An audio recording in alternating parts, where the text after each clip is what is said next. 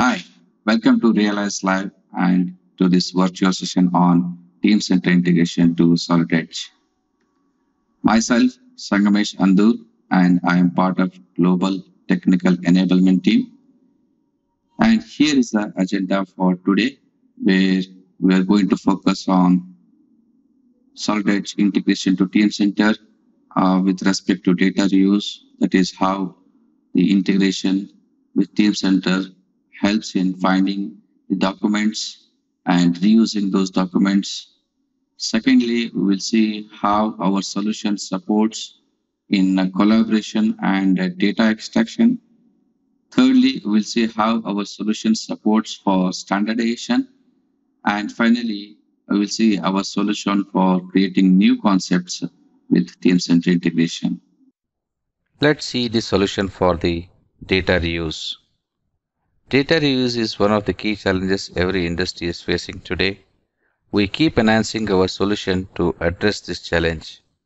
For many years, we enhanced the ways to improve finding the right information based on attributes and documented properties like various queries-based search and search based on the classified data attributes, which really enhanced the data reuse.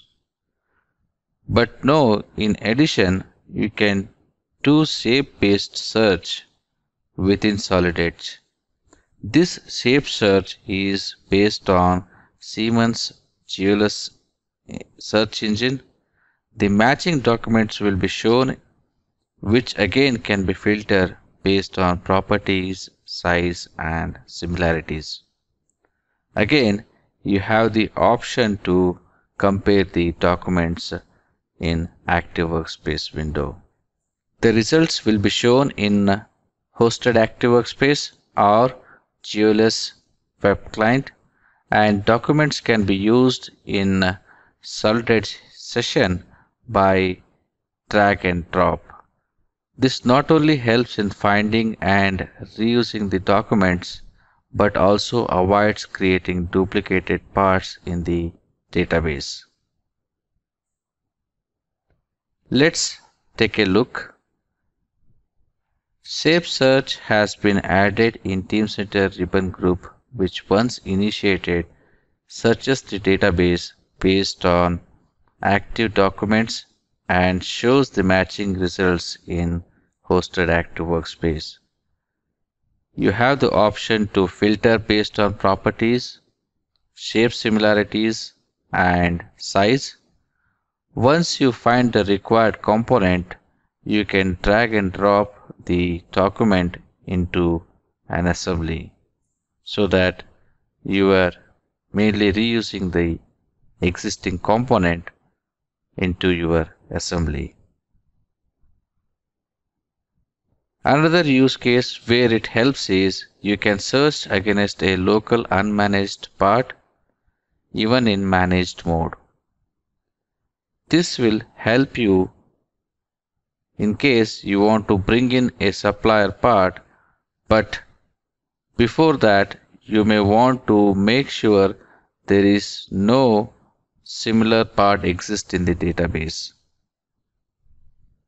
The third use case where it helps is even though you have opened an assembly, you have selected a component from the display and can search for a similar part in the database.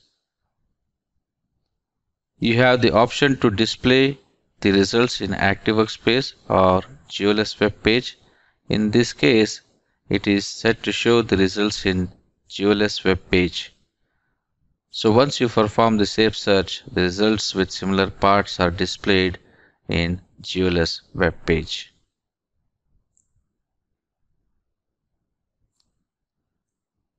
Let's see the solution for collaboration and data exchange.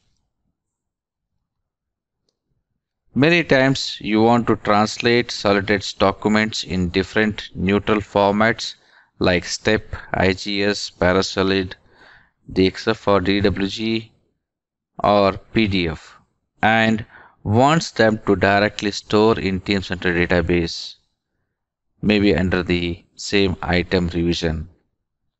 This Save As Translated feature with Save Translation to Teamcenter helps to store the translated output in Teamcenter. You also have the option to automate this process of translation with output file naming. This really helps automating the workflow where you'd want to translate and manage the outputs in Teamcenter with manual or automatic process and auto naming. Let's take a look at how this works in Solid Edge. Before performing the Save As Translated operation, you need to switch on Save Translation to Teamcenter option. Then, once you initiate the Save As Translated command, you can define the output type and provide a name to dataset. Many different export formats are available, and again, these can be configured as per your requirement. So once you are able to manage the outputs in Teamcenter, at the end of the day or at some particular moment of time, you'd also like to export this information outside of Teamcenter and share to downstream users or suppliers. Manual process will be a time-consuming exercise for this and error-prone. You can use the automated ways of extraction using extract translated files. This process is easy and quick. Let's take a look on this. You can select the components either from display or from assembly structure against which the extraction process should be run in the database. You have the option to select and include all components of an assembly. You also have the option to filter and select the documents based on type and also define the required output formats. Once you perform the operation, the automation will look for all the translated files and requested file format against the selected components in the database, and it copies it to the provided path on the local machine. Let's see support for standardization. Standardization is an ongoing process. You would like to adhere and upgrade to new standards as you progress. Many a times you want to quickly adapt to new standards, and this is also required for your legacy data. You would like to reuse existing documents and save it into a new item type based on new standards. This tool will allow us to perform the same action, and in the process you also have the option to either include or exclude the drawings. These tools will help to reduce the number of steps with the data reuse and also quickly adapting to new standards. Let's take a look on how this works. You can open an existing part by searching with different criteria like search based on item ID, item name, or item description. Once the document is loaded in this, it also has a drawing file attached to it. You can turn on exclude draft and perform the save as operation using save as new item type. Here you have the option to define new item type and continue by performing the action.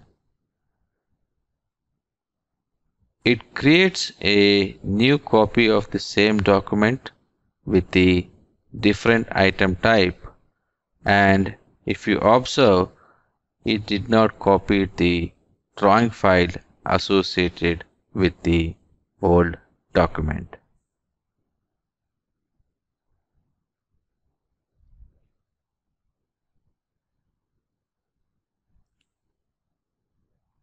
Let's see how our solution supports in building new concepts.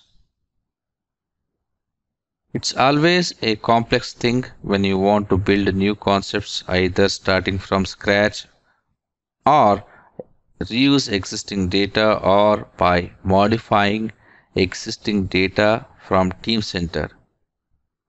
It gets more complex when customer has the PDM environment. This new concept workspace addresses this challenge. As the name suggests, it's a workspace or a volume where a designer can explore new ideas without committing files to Teamcenter.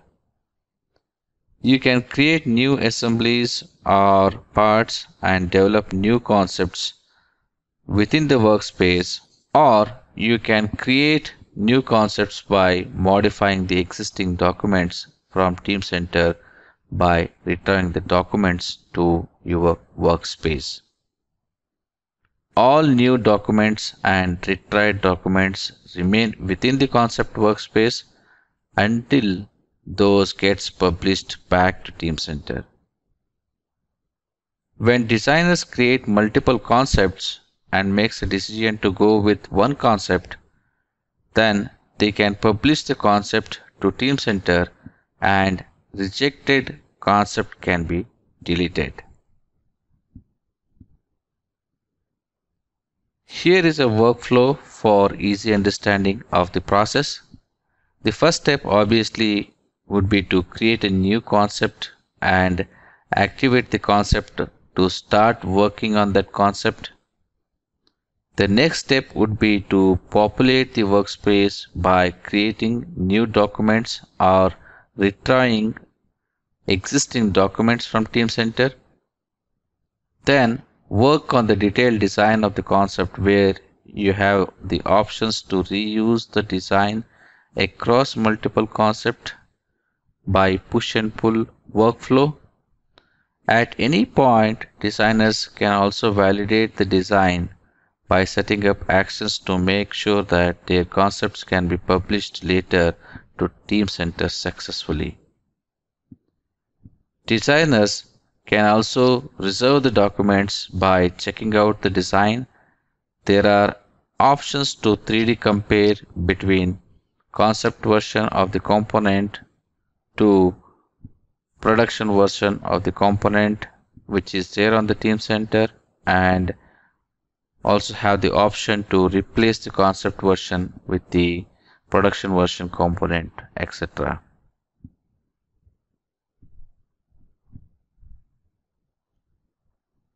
Let's take a look at the concept workspace using this popsicle mold from the Finamac Pop Circle machine.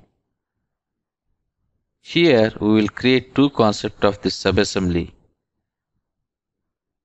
Solid Edge allows you in creating multiple concepts by downloading the server data to your concept workspace, and then you can start working on the concept by deleting the components, modifying the components, and adding new components. In this case, we are modifying the design by removing some holes, chamfers, and adding some slots into the design. As concept 1 is active in this case, all your new and modified components are saved in this concept workspace. However, there might be a situation where some designs are identical between the concepts. In this scenario, you can create a new concept or select an existing concept and push the common data to another concept. Here we are pushing the whole subassembly to another concept by creating a new concept workspace. Once you share the identical design to another concept, you can continue to work on unique design in the active concept by creating a new design or by adding new components. Let's save the concept 1 with double plate support mechanism and move on to the second concept. You can browse to another concept and open the design data from the concept workspace. Concept 2 was created when we pushed the common design data from concept 1. Now concept 2 workspace becomes active, wherein we can edit the same assembly and modify accordingly. In this case, we will add the single plate support to hold the ice popsicle molds. All modified and new design gets saved to current workspace, which is concept 2 in this case. Once the concept is finalized, you can now publish and update the design back to Teamcenter. Most importantly, you can compare the 3D model of concept version component to production version component. You can see the areas where some volume is added or removed. Before you publish, you can set the actions for the new and modified components. You can validate the data using Teamcenter validation options. Once everything is defined, you can publish the data back to Teamcenter. Here we are publishing the data from concept 2 to Teamcenter by setting revise as an action for modified components. Now revision B of mold assembly is created and we can open the assembly from Teamcenter.